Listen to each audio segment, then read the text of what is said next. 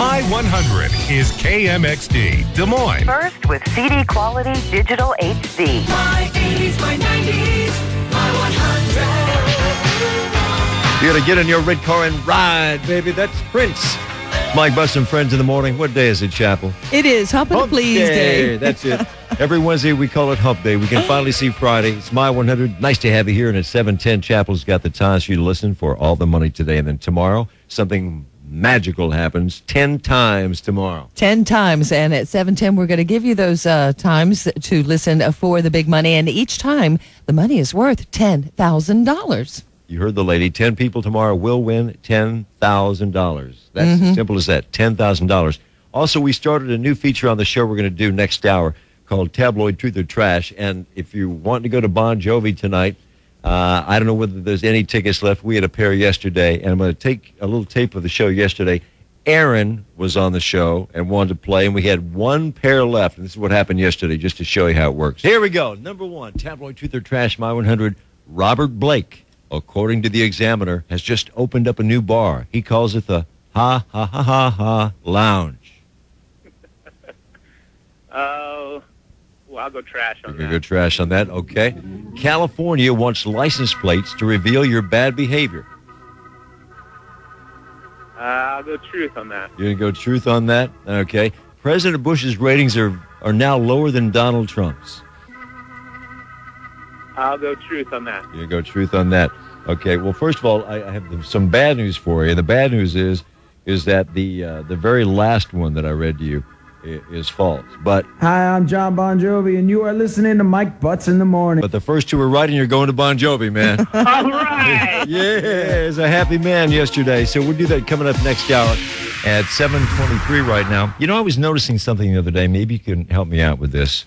You go into one of these nail salons now, and all the women that are doing the work, not the customers, but the women are actually performing, you know, the manicures. Mm-hmm. They're like wearing one of these masks, like Michael Jackson used to wear. Well, probably the reason why is the chemicals that they're using. Right. And the customer is sitting there totally unprotected. It's kind of like when you go in to get an X-ray, and then they run in the next room and they push the button. Stay in here with me. Well, the chemicals kind of make you high, so the customer wants to get high. And I don't think I want to get high. They're wearing that mask for a reason. You should get a mask. Well, I do my own. You wear a mask? No. You must have nice chemicals. My 80s, my 90s, my 100. Oh, I can tell by the music it's time for today's story.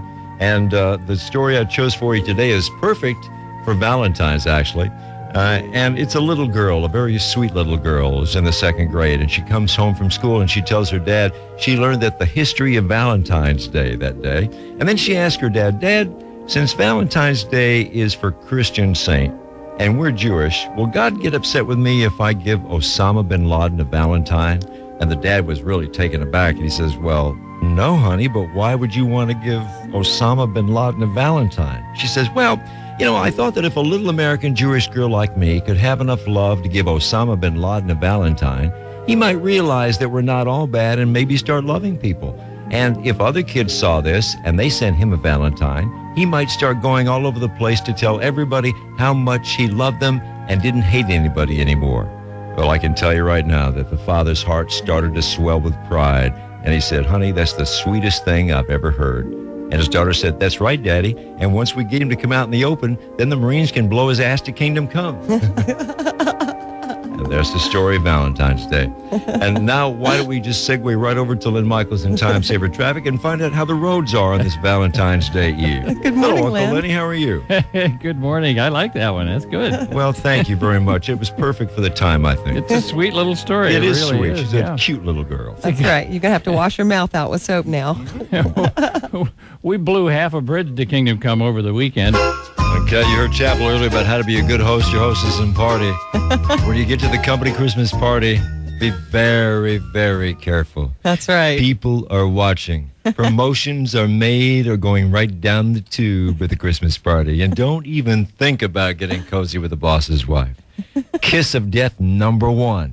You know, it used to be that companies really let out. Now, if you find out, I don't know about your Christmas party, but we have a cash bar. And that's because I think people are afraid of the liability. You know, if they give away the free liquor And then you run out and you do something dumb. It's kind of like now all of a sudden, you sue each other with the drop of a hat anyway. So Yeah, that's true. don't overdo it, please. I have a question, and it is driving me absolutely nuts. And here's my question. Why do you women want to talk to us when we're in the bathroom? I have to know. You're laughing because you know it's true. Because you can't go anywhere. Why? I don't know. I used to do that to my dad. It's a private place for private stuff, yet it seems that when a man is in the John, that's when his woman is going to want to talk to him. What is up with that? Everything from what you doing? Because you can't do it. You can't go anywhere. How was your day? We've got you cornered. You wouldn't believe what happened at work today. What do you want to much. eat? Now listen. That is too much. When a guy is in there doing what you're doing in the room that you're supposed to be doing it in, and the last thing I'm thinking about is what do I want to eat, okay? I don't care whether you're a rich man, rich woman, poor woman. What comes out of that bathroom is not exactly Calvin Klein's obsession, if you get my drift. So Saturday, I'm in there, and she goes, Richard Pryor's dead. Now, I like Richard Pryor a lot. Right. But I'm sure Richard, wherever he is right now, would agree with me that news could have waited. Do you know what I mean? I mean, I'm in my men's room /study when she runs down and says, "Hey, Mike, honey, Richard Pryor's dead." And I'm thinking, I know this could have waited. My ex-wife was this way. My ex-wife would just walk right in when you're doing your duty in the bathroom, and it would just ski me right out.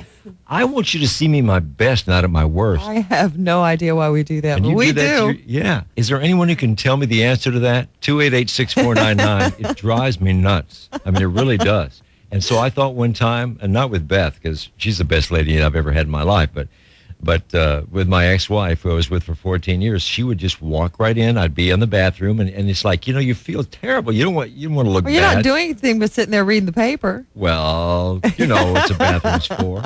So I decided one time I was going to try to break her of it. I thought, okay, I had this strategy. I thought, okay, I'll fix you.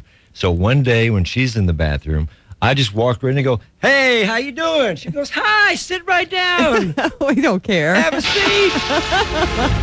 I said, "No, this strategy didn't work very well." All right, 7:25. I don't know what it is. It's a girl thing, I guess, a woman thing. It's Yeah. because we can't go anywhere, huh? Yeah, I think it is. Does Doreen ever do that to you, Lynn? No, never. She starts conversations while she's upstairs and I'm downstairs, though we have to scream at each other. I don't like that too much, but no, she leaves me alone in the bathroom. She's a smart woman. Yeah, and I leave her alone, too. I don't want anything to do with that. No, thank absolutely you. not. No. Well, you're a lucky man. I am. Maybe it's blessed. just me. I'm blessed way over, time and time again. My 80s, my 90s.